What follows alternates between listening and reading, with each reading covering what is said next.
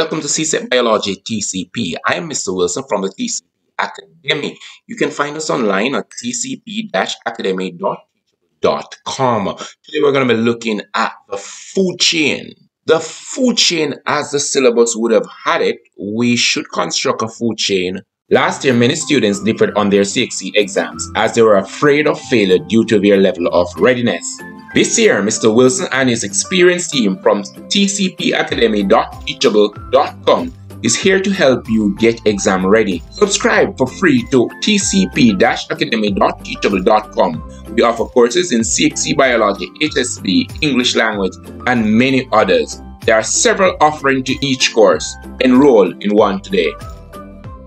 Organisms that are not limited to those of our local. So hence we are using a combination of letters and numbers here. Now I want you to tell me in the comment section, what is the consumer level for the letters here? Consumer level, whether they be producer, primary consumer, secondary consumer, tertiary, that type of a thing. Tell me in the comment, what is the consumer level for all the organisms represented here by letters and the food chain. Pretty much this is what it looks like. Here we have a plant, we have an aphid, we have a love bug, it is called, and a frog, and of course a snake, and that pretty much shows a simple food chain. But what is a food chain? Now a food chain is a diagrammatic representation of energy flow through the ecosystem. So it pretty much shows how energy, nutrient, or food moves through the ecosystem from one organism to another. Now, each organism in the food chain represents all such organisms in the ecosystem, and each organism in the food chain also represents what is called a level. So if we were supposed to look at the food chain on screen, we could count the number of trophic levels. So here we have 1, 2, 3, 4, 5 trophic levels. How does the energy flow? That's pretty simple. The arrows show the flow of energy. Now, the energy flow as the plant gets its energy from the sun. You know, plants are autotrophic organisms, so they are able to convert the energy from the sun, that light energy, into chemical energy, which is passed along the food chain. So in this case, the tomato plant will be getting that energy from the sun, converts it to chemical energy. Then organism B, which is the aphid, is going to take that energy from the plant. It's going to eat the plant to get that energy. Then it will be eaten by C, and of course C will be eaten by D, and D of course will be eaten by E, which is of course the snake. Now the energy flow from the producer, which is the plant, to the primary consumer, which is the aphid at B, to the secondary consumer at C, and then to the tertiary consumer at D. Now interestingly, for this food chain, we have a quaternary consumer, which is the snake, at E. Your syllabus, however, is saying that you are supposed to construct a food chain with at least 4 trophic levels. So if we were supposed to go for minimum, our food chain would have stopped at D. We're going to discuss why that is so. Now let us look at the consumer level for the food chain. So the first organism would have been the producer. It is able to convert that light energy into chemical energy, organism A. Now, when we look at organism B, that's a primary consumer. And it doesn't matter which organism is in this position, it is always going to be your primary consumer. And then C, your secondary consumer. D, your tertiary consumer. And of course, E, your quaternary consumer. So this here represents a consumer level for the organism, and it doesn't matter which organism is there, and hence the reason I am using letters While we're having the organisms below the letter, we could plug the organism. Once it's a herbivore, it's going to be at B, right? So if we enter our exam and we see a food chain looking like this, the consumer level is going to be pretty much constant. Producer, primary consumer, secondary consumer, tertiary consumer, and quaternary consumer. And the truth is, the quaternary consumer is not always there. Now, the energy is reduced by approximately 10% at each trophic level. So the food chain does not pass 5 organisms, which represents 5 trophic level. As we move, we're looking at the energy here. If we're supposed to start with 10,000 kilojoules, 1,000 kilojoules, and then to 100 kilojoules, and then to 10 kilojoules down to 1. So what you're observing here is that as we move from producer to consumer, the amount of energy available dwindles significantly. Now, it is important to note here that if one of these organisms were supposed to remove, that's a question to be answered. What would happen to the other organism within the food chain? Now, it is popularly asked with the food web. Now, when an organism is removed from the ecosystem, a number of things could happen. The organism that depends on that organism for food may have to eat more of another organism if it is available, and that brings on more competition. Another thing that could happen is that the organism could resort to eating something else. And if that is not available, the organism might migrate to find food somewhere else. And if that is not possible, then the possibility lies that the organism might. So these are all the possibilities that will pretty much come into play if one organism were supposed to be removed and the organism that depends on that organism, pretty much what would have happened to that organism. But the organism that was preyed upon by the organism which is removed, the population of that organism will definitely grow. Now, as it grows and become more pronounced in the ecosystem, then it too will bring onto itself new predators. So it's very important for you to have a clear understanding as to what will happen to organisms, that which is a predator, that which is the prey, what will happen to such organism if a particular organism were supposed to be moved from the food chain or food web setup. Now, here we have a representation in white. We're seeing something looking at 1 degree, 2 degree, 3 degree, 4 degree, 5 degree. It looks like that. Now, this is how we represent the trophic level.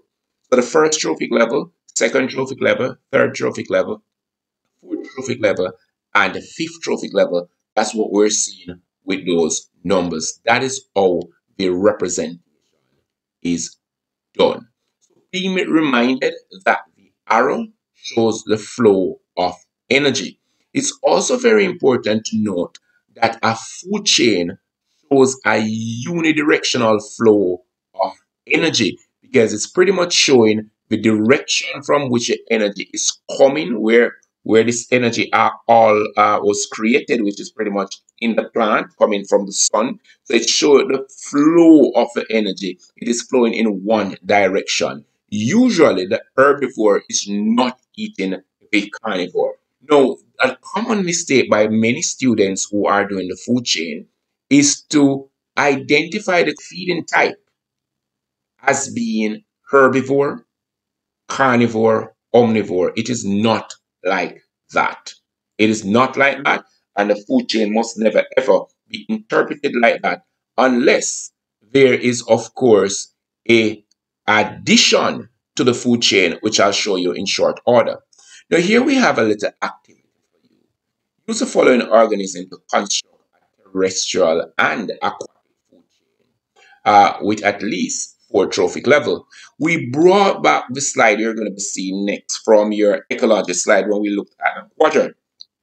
Once you cover the ecology lab with the quadrant, line transit, etc., it is very important for you to construct food chain, food web, that type of thing, to show the feeding relationship in the area. You're also expected to identify the organism status or the consumer level for the organisms in the food chain or food web construct. Identify the role of an organism in the food chain. So remember, the role of an organism speaks to the niche of the organism. What is it doing? As it were, for a food chain or food web, it pretty much confines itself to feeding relationship. So when you look at the niche, you have to look at what is being fed on, what is eaten, and what is doing the eating. You have to pay attention to that when you're looking at the role.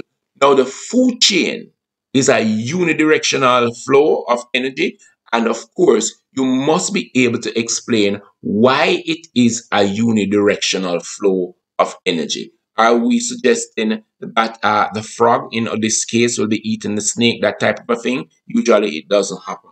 All right. There are some cases where the predator can become the prey and that type of thing. There's a switch sometime, but usually it's not the case in a food chain. Why are food chains restricted to a limited number of trophic levels? Just go right back through the video and all these answers can be found. Where does the energy come from for the food chain? That is very, very important. Be reminded that the sun is not a part of the food chain. But of course, where does the energy come from for your food chain? Now, identify the role of each organism below in relation to food chain Z to B. So you're identifying the... Last year, many students differed on their CXC exams as they were afraid of failure due to their level of readiness. This year, Mr. Wilson and his experienced team from tcpacademy.teachable.com is here to help you get exam ready. Subscribe for free to tcp-academy.teachable.com. We offer courses in CXC Biology, HSB, English Language, and many others. There are several offerings to each course. Enroll in one today.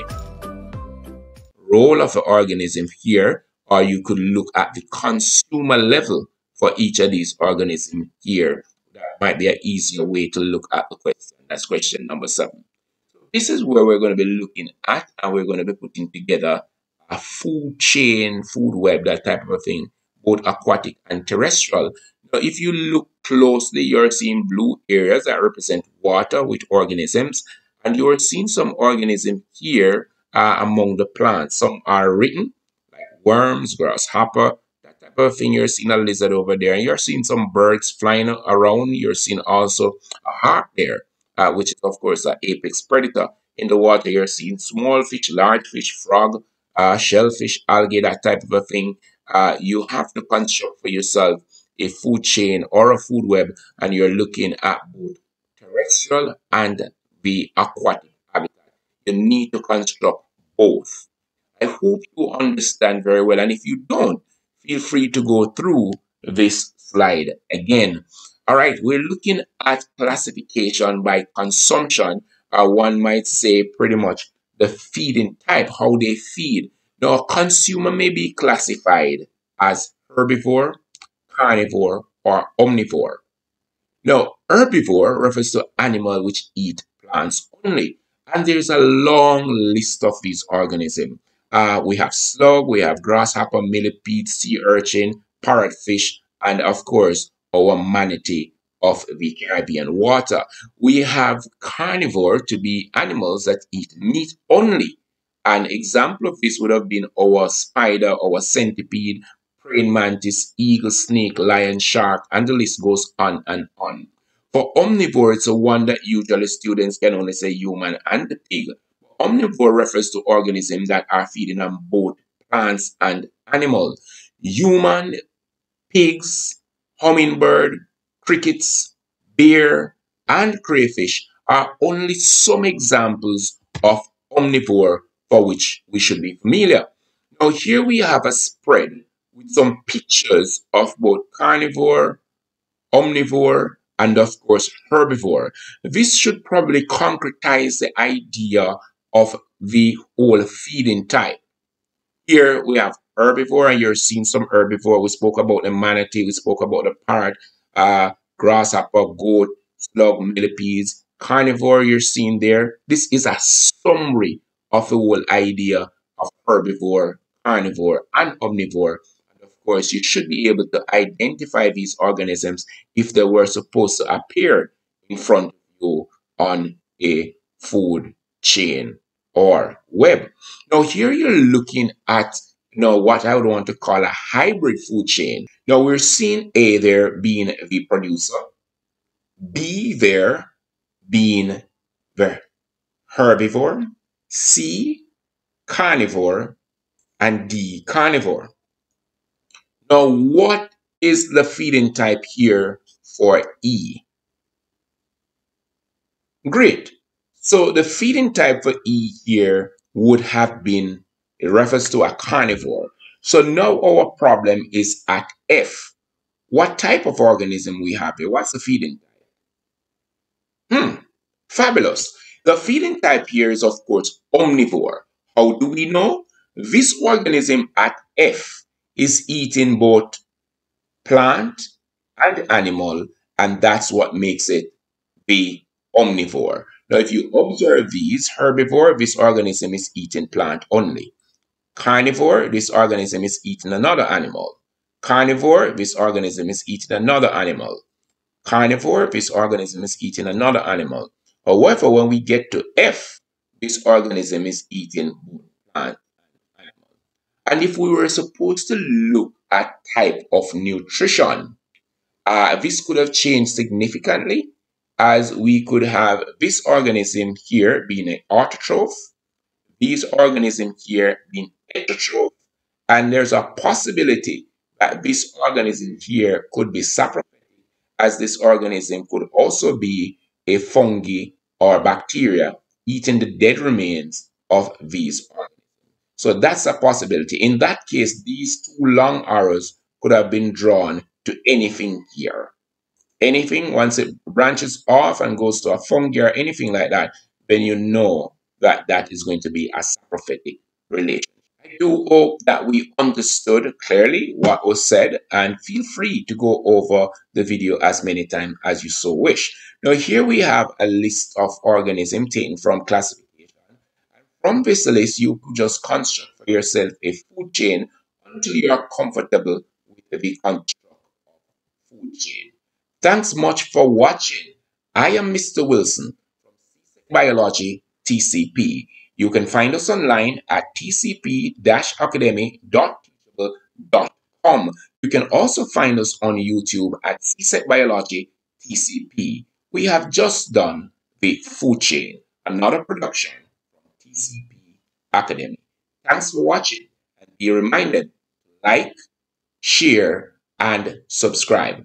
Be reminded to leave that comment or questions. Last year, many students differed on their CXC exams as they were afraid of failure due to their level of readiness. This year, Mr. Wilson and his experienced team from tcpacademy.teachable.com is here to help you get exam ready. Subscribe for free to tcp-academy.teachable.com. We offer courses in CXC Biology, HSB, English Language, and many others. There are several offerings to each course. Enroll in one today.